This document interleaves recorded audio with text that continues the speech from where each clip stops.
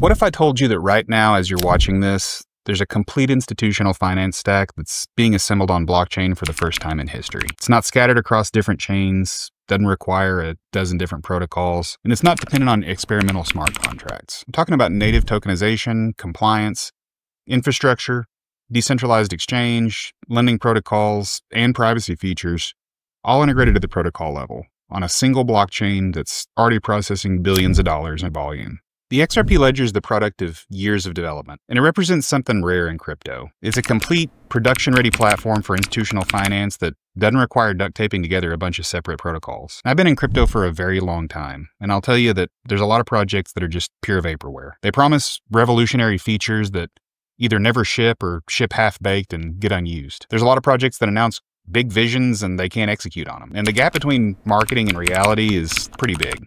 And so this is really a sequential execution of Ripple's master plan all along. In this video, we're going to be talking about the evolution of the XRP Ledger to be a complete institutional finance stack. And you're going to understand how each component works and why they're designed to work together, and what becomes possible with tokenization, compliance, trading, lending, and privacy all on a single platform. So you might be asking, why does having everything on one blockchain matter versus having multiple specialized chains? And what does that enable that makes it difficult or impossible on other infrastructure? Well, let's start by mapping the complete stack. Every institutional finance stack needs a foundation, and the XRP Ledger's foundation consists of two big elements: settlement infrastructure and identity infrastructure. The settlement layer is what the XRP Ledger's been perfecting for over a decade. Ledgers close every 3 to 5 seconds with immediate finality, so there's no probabilistic confirmation, no reorganization risk, and no waiting for multiple blocks. When a transaction clears on the XRP Ledger, it's final. Transactions cost a fraction of a penny, and that predictable pricing makes institutional scale activity really viable. The native DEX operates at a protocol level. And with that, the XRP Ledger's native decentralized exchange, or DEX,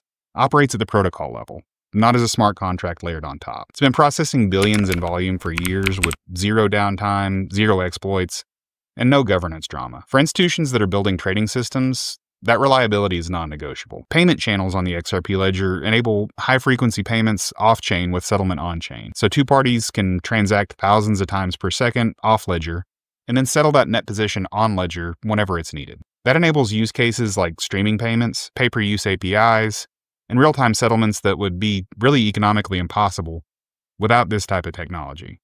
The XRP Ledger infrastructure just works, and that allows developers to build applications rather than constantly firefighting infrastructure problems. The identity layer is relatively new, but super important. Decentralized identifiers, or DIDs, let institutions anchor verifiable identities without centralized control. Your DID is cryptographically secured, portable across applications, and under your own control. Credentials that are built on DID enable portable attestations. So KYC, or Know Your Customer Provider, verifies your identity and issues a credential. A regulatory authority might issue one and confirm your licensing status. Or an institution might issue one and confirm you're an approved counterparty. These kind of credentials are privacy preserving. You don't broadcast your passport to the world when you present a cryptographic proof that an authorized issuer has verified you. And so with that, different applications can require different credentials without needing to rebuild identity verification from scratch. For institutions, this solves the current nightmare of fragmented KYC, where every platform requires separate verification. And with standardized credentials on the XRP Ledger, identity becomes portable. Creates one verification with universal acceptance by applications that trust the issuing authority. Multipurpose tokens are the language that the XRP Ledger uses to represent financial assets. And they're fundamentally more sophisticated than simple token standards like ERC-20. Traditional token standards are basically counters. They track how many tokens each address holds, but carry virtually no additional information. And that works fine for simple assets like utility tokens or basic stablecoins, but it starts to break down with complex financial instruments. You can think about it like how you might want to represent a bond that pays quarterly coupons, matures in 5 years, and then needs to only be traded among institutional investors. With ERC-20, you'd need some pretty elaborate smart contracts and managing all that logic separately from the token itself. With multipurpose tokens, the token is the complete representation of the financial instrument. Embedded metadata allows issuers to include essential information directly in the token. Maturity dates, interest rates, different tranches, regulatory identifiers, transfer restrictions, anything that you might need to faithfully represent the underlying asset. And transfer restrictions can be programmed into multipurpose tokens as well. A tokenized security might only allow transfers between accredited investors that are holding valid credentials. A locked token might prohibit transfers until a vesting schedule completes. And a geographically restricted token might only allow transfers to assets with credentials from approved jurisdictions. And these are part of the token standard itself, thoroughly audited and battle tested at the protocol level. Programmable actions on the XRP ledger allow complex financial workflows, and a multi-purpose token that represents a bond can automatically distribute interest payments to holders on scheduled dates. A multi-purpose token that represents structured products can execute waterfall distributions across different tranches based on programmed rules. And as a matter of fact, MPTs can interact with other XRP ledger features all the way through. They can be traded on the native DEX, they can be held in token escrow for conditional settlement, they can be used as collateral in lending protocols, and they can also be made confidential using zero-knowledge proofs. And regulatory compliance is built into the token standard. Issuers can program MPTs to enforce securities law automatically. Maximum holdings, lockup periods, accreditation requirements. For institutions, that transforms tokenization from experimental to production ready. You're not just hoping that your smart contract works, but you're using audited protocol-level functionality that hundreds of validators enforce. With the multi-purpose token standard on the XRP ledger, expect to see a ton of financial instruments and institutions that finally have the tools to represent complex assets accurately on blockchain start to onboard. And so with that, having tokenization capabilities really doesn't matter if institutions can't meet regulatory requirements. The XRP Ledger's compliance layer provides the tools that regulated entities need to operate legally and safely. Permissioned domains, for example, can create gated environments where participation requires specific credentials to enter. You can think of them like controlled access zones within the broader XRP Ledger ecosystem. An asset issuer could create permissioned domains requiring participants to hold valid KYC credentials from approved providers. When they do that, then only accounts presenting those credentials could interact with tokens within that domain. And so that creates a compliant trading venue without requiring permissioned blockchain infrastructure. And so what's really powerful about this is the composability. Different domains can have different requirements. A domain for U.S. securities might require U.S. securities accreditation credentials. A domain for institutional wholesale markets might require banking licenses. Or a domain for retail products might require basic identity verification. All those can coexist in the same infrastructure. And so the permission DEX extends the native DEX into regulatory context. Instead of creating entirely separate trading systems, a permission DEX lets issuers define who can trade specific assets based on credential requirements. A tokenized bond could be restricted to institutional investors only. And so the DEX can enforce those kind of rules automatically and do something like prevent retail accounts from placing orders regardless of whether they know the token exists or not. Compliance happens at the protocol level rather than through external gatekeepers. And so this solves a major problem for tokenized securities. How do you prevent unauthorized trading without sacrificing the efficiency of a decentralized exchange? The permission DEX is the answer to that problem.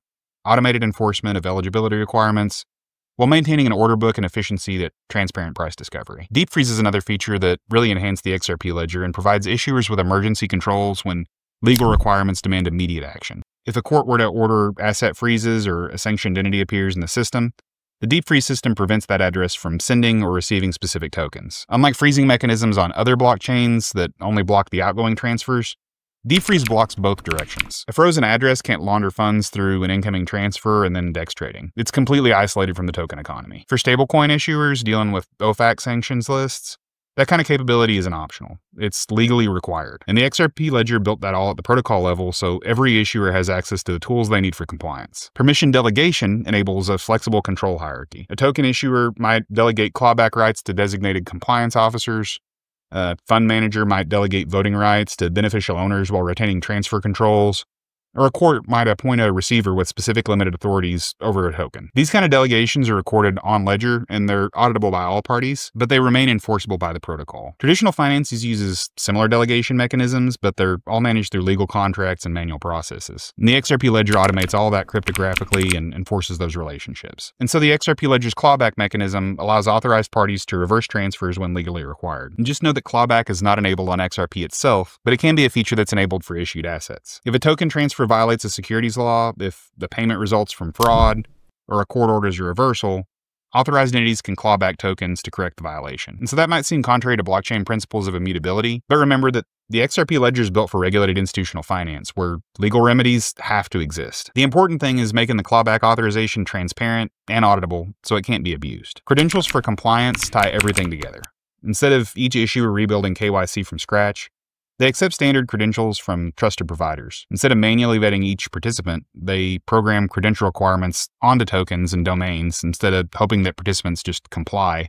They enforce compliance cryptographically. For banks and regulated institutions, this compliance stack is what makes the XRP Ledger viable for production use. You're not asking regulators to accept some crypto-anarchist vision of unstoppable transactions, but you're showing them a system with more control, more auditability, and more transparency than traditional financial infrastructure. Having compliant tokenized assets is great, but they need liquid markets to be able to be useful. And the XRP Ledger's liquidity layer provides multiple mechanisms for price discovery and trading. The native DEX operates as an order book exchange at the protocol level, and unlike other AMM-based DEXs, the XRP Ledger's DEX matches buy and sell orders directly and provides a familiar trading experience for institutional traders that is something they would expect. Order books let you match with specific counterparties at negotiated prices and enables institutional-sized trades without massive slippage. The DEX supports limit orders, market orders, and complex order types. Traders can place one good till canceled order and sit in the order book until it's filled. Market makers can provide liquidity by posting two-sided quotes, and arbitrageurs can profit from price discrepancies across markets and improve their efficiency in doing it. Automated market makers were added to the XRP Ledger for assets and order books that liquidity might be thin, and the AMM updates have rolled out improvements for institutional use, such as auction mechanisms that protect liquidity providers from toxic flow,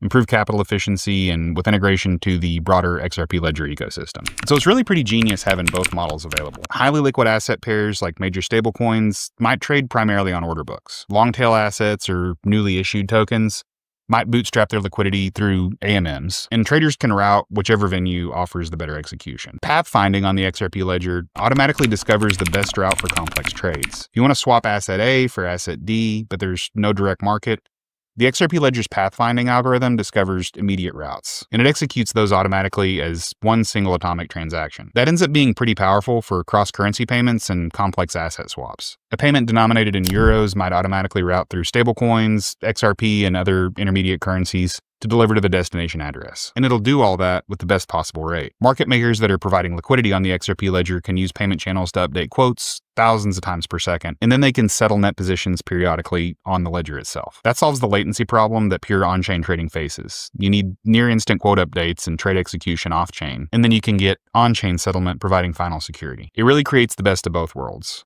You get centralized exchange speed with decentralized exchange security. Integration with multipurpose tokens means all these liquidity mechanisms work seamlessly with big, complex financial instruments. Tokenized bonds can trade on order books, fractional real estate can bootstrap liquidity through AMMs, structured products can be automatically routed through optimal paths. And interestingly enough, this integration happens at the protocol level without requiring smart contracts, bridges, wrapped tokens, or anything like that. A multipurpose token is a first-class asset on the XRP Ledger. It's tradable on the DEX, usable in AMMs, and compatible with all the payment channels natively. Liquidity incentives can be programmed into tokens or domains.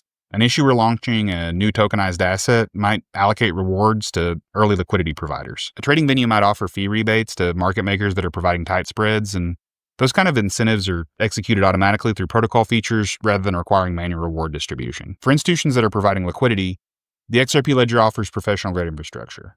You have order book trading, programmatic market making, APIs, fee customization, and integration with traditional financial systems. And credit markets are where tokenized assets become truly useful. Holding tokens can be a good strategy, but lending against them, earning yield on them, and using them productively can create actual financial markets. And now, the XRP Ledger is introducing native lending through XLS 65 and XLS 66 amendments. And this isn't DeFi lending where everything requires massive over-collateralization. This is institutional lending with underwritten credit, pooled liquidity, and programmatic terms. Single asset vaults through XLS 65 aggregate capital from multiple lenders into pools. You can deposit stablecoins, tokenized treasuries, or other approved assets into a vault, and then you receive vault shares that represent your portion of the pool. Those shares can be transferable and let you trade your vault position like any other asset, or non-transferable for regulatory compliance when needed. Vaults can be public, open to anyone, gated through the permission domains, or restricted to credential holding participants. For institutions, vaults can solve the capital aggregation problem. A regional bank might have $10 million to lend, but demand for $100 million in loans. If they participate in the vault with any other lenders, they can access institutional scale lending opportunities while maintaining their own diversification needs. The lending protocol through XLS 66 enables fixed-term loans with programmed amortization. Borrowers don't negotiate with individual lenders. They borrow from vaults based on terms set by the vault managers. Underwriting happens off-chain where institutions already have a mature credit model. A licensed lender evaluates the borrower's financials, determines creditworthiness, sets terms,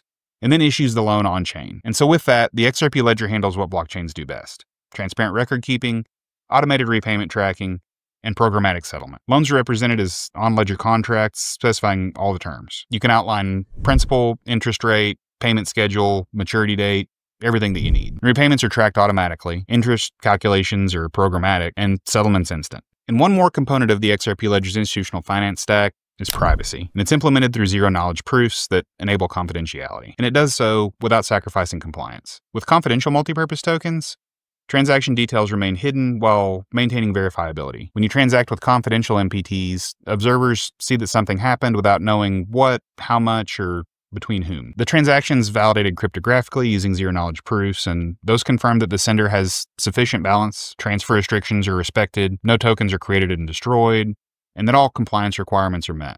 And that's all verified without exposing any underlying data. Selective disclosure is the main innovation that makes this institutional grade. Privacy is the default, but authorized parties can access information through cryptographic keys. An auditor might have disclosure rights to verify activity, or a regulator might have access requirements for compliance monitoring. A counterparty might need to confirm your position for risk management too. And so that kind of creates a hierarchy of visibility. You have public verification that rules are followed, selective disclosure to authorized parties, and complete privacy from unauthorized observers. It's exactly what institutions need. Privacy for competitive positioning and transparency for accountability. Confidential collateral management is the first major application that institutions can tokenize assets, post them as collateral, and then manage margin requirements, all while keeping their positions confidential. Your counterparty can verify that you meet the requirements through zero-knowledge proofs without ever seeing your entire portfolio. For hedge funds and prop firms, this is a big deal. You can operate on transparent blockchain infrastructure without broadcasting your positions to competitors. You get all of blockchain's benefits like immutability, programmability, instant settlement, without the privacy nightmare.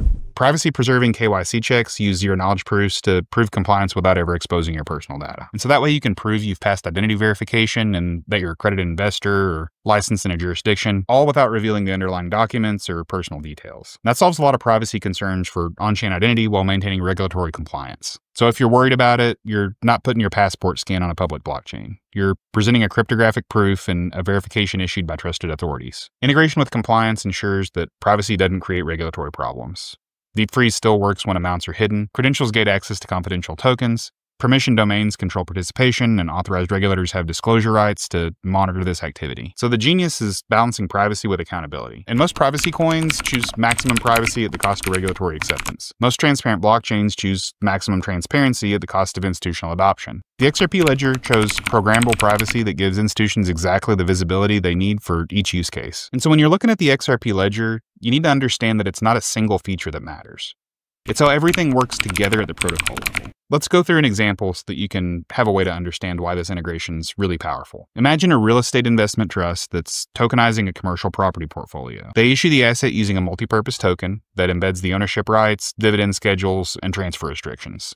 The MPT includes metadata about the underlying properties, rental income, and the regulatory status. Permission domains could require investors to present credentials to prove accredited investor status, and so only verified participants can purchase tokens. Then they enable secondary trading on the native DEX, where the institutional investors can buy and sell shares with the order book efficiency and instant settlement. They integrate with the lending protocol, and that allows token holders to borrow against their real estate tokens without ever selling. And a holder needing liquidity can deposit tokens into a compliant vault and receive a loan to continue to earn dividends while accessing that capital. All this is a big deal for institutions that are operating on decade-long time horizons. Banks don't want to bet their infrastructure on smart contracts that might have bugs, teams that might disappear, or protocols that might get updates that break a lot of things. They want stable, reliable, protocol-level functionality. And so, interestingly enough, that's why the XRP Ledger's development appears slower than some other chains that are just moving fast and breaking things. Each feature on the XRP Ledger goes through extensive testing, validator voting, and production hardening before the launch. And that deliberate pace is a feature for institutional adoption,